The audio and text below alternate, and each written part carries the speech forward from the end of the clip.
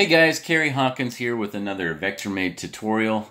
I was on one of my Facebook groups the other day and somebody asked me questions about artboards, and so I thought let's just jump in and kind of talk about why they're necessary and how we can update them. There are a few different ways to do the exact same thing, so I'll just kind of go over the way I like to make changes to my artboards, but feel free to try out some other ways to do it because, like I said, there are a couple different ways to do the exact same thing. So let's jump on in. All right, with this, this is a new document window. You just go File, New, and this will pop up. If you want like a preset, you can click on Mobile, Web, Print, Film and Video, etc., and it will have all these presets in front of you. Letter, A4, Legal, Tabloid, Web, Web Large, Common, that kind of stuff. You've even got like little templates under here if you want to mess with some of those. Sometimes these can be nice just to start with something, but I don't usually mess with that stuff. And I do a lot of print, so I do my print in inches. So let's just say we were going to create business card layout, front and back. Well, the standard size is 3.5 inches by 2 inches. The orientation is going to be like this, unless you wanted to have it, be a vertical setting, then you just do that. It'll automatically change the width and height settings that you inputted. But we'll just go with kind of standard layout, and we'll bump this up to 2. You can also manually change that if you want to. And then we'll click this up once, which gives us 0.125. It's 1/8 bleeds, and you want those to be consistent on all sides, so make sure this is checked. Or just make sure all 4 of these have the exact same values in them. Every now and then you might need to change that, but most of the time these are all going to be consistent. CMYK is the color mode that we want. Raster effects high, typically on smaller prints. You're going to keep this pretty high unless it's, a huge wall graphic or maybe like a car wrap or something where 300 PPI is just not as important. And if it's web, you can go to 72. But for print, 300. So let's click Create. And boom, we get 2 artboards, 1 and 2. Now, if you want to make changes to this, if you don't have anything selected, which I currently have nothing selected, this should be at the top. It says Document Setup. You can click on it, and it will give you the units, the bleeds, and then this Edit Artboard tab. If you're just going to make some quick changes to the bleed, let's say 0.25, so 1/4 inch bleeds, boom, you can see this red line bumped out. So the artboard itself stayed the same, but the bleed extended out to 1/4 inch. That's a quick way to change that. Let me put something out here real quick. I'll just do that. If you've got something else selected, this is going to change up top. It's going to give you options for this rounded rectangle. But all you have to do is go File, Document Setup, and it's going to pull up that exact same pop-up window. So it doesn't have to be up here at the top. I just end up using it for convenience sake a lot of the time because it's fewer clicks. But you get all the same properties here. You can bump that back down to 1/8 of an inch and hit OK. See, that came back in. Let's click off again, and then this option pops up. I'll go right back. You can click Edit Artboards inside of here, and it will select the first artboard and give you these dragging squares so that you could drag the corner or the edge, what have you, and make changes to that. Or you can come up here and input specifics. So maybe we know that this business card is going to be 4x1, which is really weird, but let's just say it is. You can put those 2 values in here, 4 inches wide, 1 inch tall. That'd probably be more like a name tag or something. But yeah, you can make these whatever you need them to be, and you can click and drag and move the artboard. Now, one thing it will do when you move it is if there's any object inside of that artboard, it's going to move with it. Okay, so you click and drag, it moved it with it, right? And if you have artboards that are overlapping, like this object is slightly inside of this artboard and that artboard, right? But if I click and drag this artboard, I'm going to take this object with me. See? So be careful when you're doing that because you might have objects that overlap somewhat and it might be like hidden in a clipping mask or something of that nature. So just be careful that like when you move an artboard that you have all of the objects in that artboard and you're not stealing from somewhere else. If you are, you just need to create a little more space between your artboards so that that doesn't happen. If you want to make an artboard that goes around an object, so like this object here, you know, let's make it a nice even 2 inches by 2 inches, right? I just came up here and changed the values.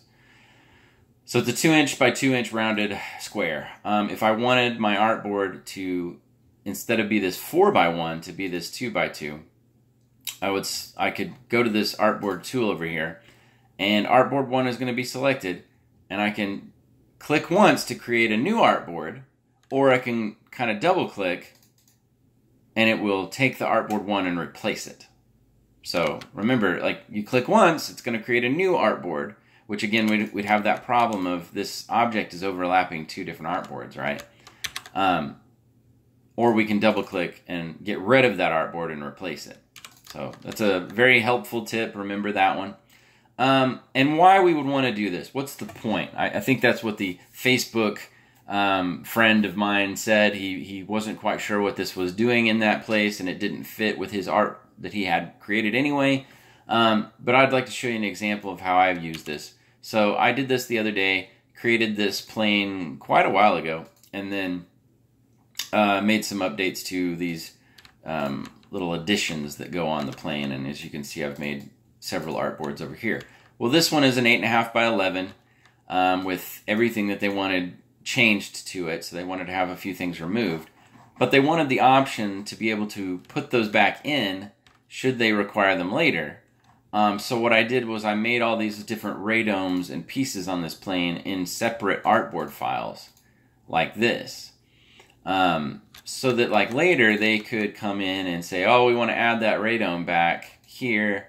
We want to put this one over here, and this one needs to go on the underside, and this one's over here, and that sort of thing. And then they could place these as they need and move them around. And let's maybe put that one to the front or something. So anyway, that was the goal, so that they could kind of do this on their own. But at this size, at the same size that it was in this 8.5 by 11. So all the pieces are identical to what they were when they were in this piece. So, you know, to do that, I just created individual objects here that are not grouped. This is all grouped right here. I wanted the entire plane to go as one piece. So I grouped everything and then made an artboard around it. Now, if I ungroup this real quick, I'll show you. Let's see what that did. Yeah. If I take this artboard and replace it by double clicking, it's going to create an artboard around this object, right? So it's just one object inside of multiple objects that make up the plane. But they're ungrouped right now, so every time I click a new artboard piece, it's going to take the bounds of whatever object I just clicked on, right?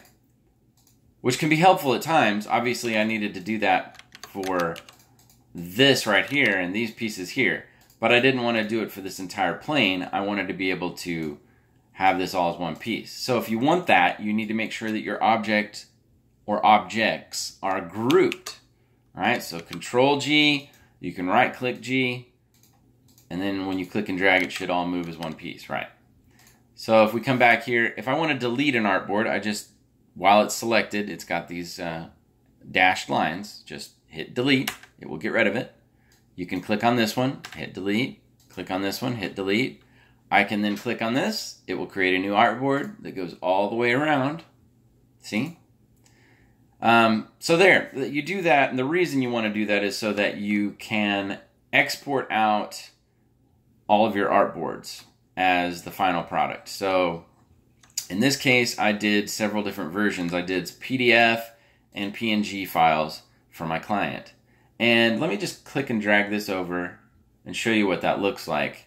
The finished thing were these two folders right here, where I created PDF folders of all the different artboards, and then a 1x, which is going to be just 1 times whatever the artboard size is, 1x, of all of the pieces, as well as PNG files. So you can see each of these exported out as its own PNG file.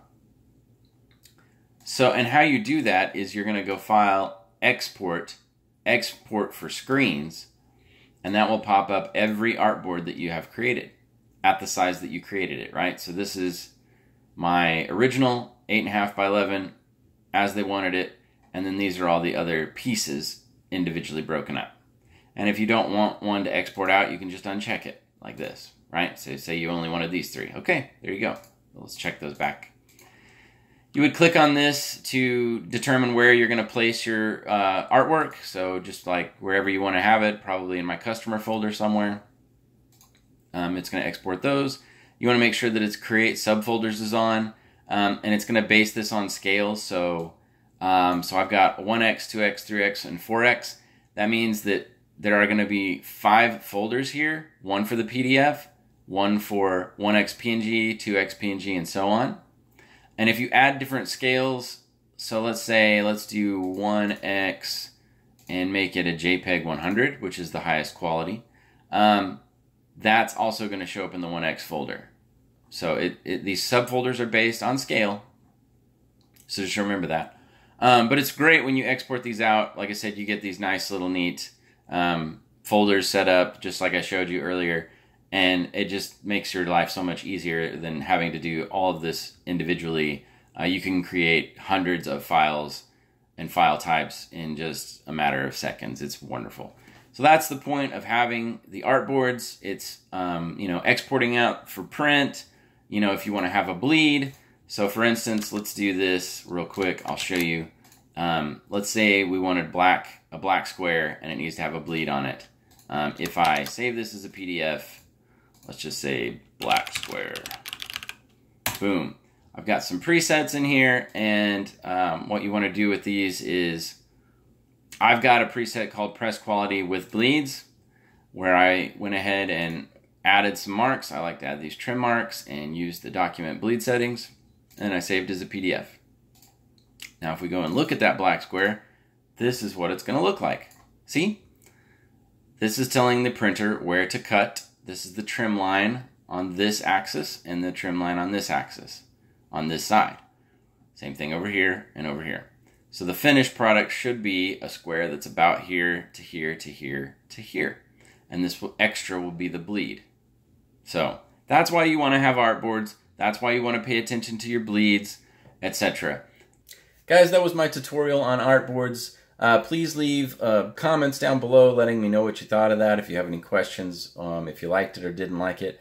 Hit that like button if you did like it. Go ahead and subscribe if you're not a subscriber already. I'm really gaining some traction with my subscribers, but need to keep bringing in more people so I can get to be a legitimate YouTube channel again. Let me know what you guys would like to see in the future. I'd love to have some suggestions from you. All right, peace out.